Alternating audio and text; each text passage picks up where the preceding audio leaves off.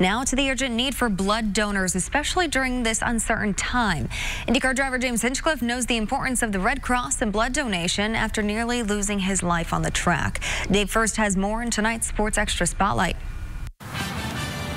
The Red Cross is flying the flag of help again, a sign the country needs blood. And among those first on the scene is IndyCar driver James Hinchcliffe. If anyone knows the importance of something like this, it's you. Yeah, no doubt.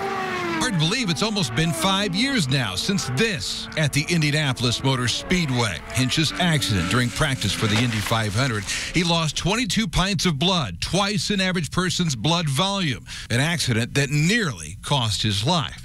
So a splash of hand sanitizer and a temperature check is small stuff on a day like this.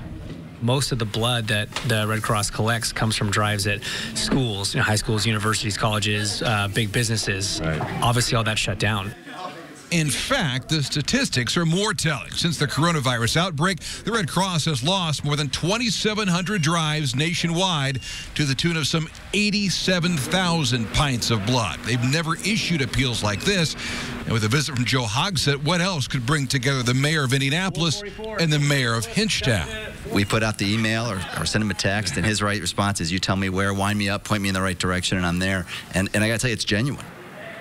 These are strange times. It was just a few days ago an IndyCar season opener had the crews and support series ready to go before the St. Pete race was canceled. Doing what's right is the underlying theme for James. The whole thing in St. Pete was very bizarre and very surreal, but obviously it's what has to be done. We're no different than any other organized sport or a lot of other situations that have been handled in the same way.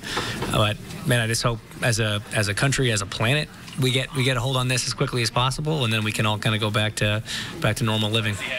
And for Hinch, it's all about giving back to a group that kept him alive, not to mention so many others. If you don't have money to give, you've got blood to give. Everybody's got a little extra time on their hands right now, so really encouraging everybody to go redcrossblood.org, find a drive, and try and come out and donate. And Hinchcliffe has worked with the Red Cross ever since his accident in 2015.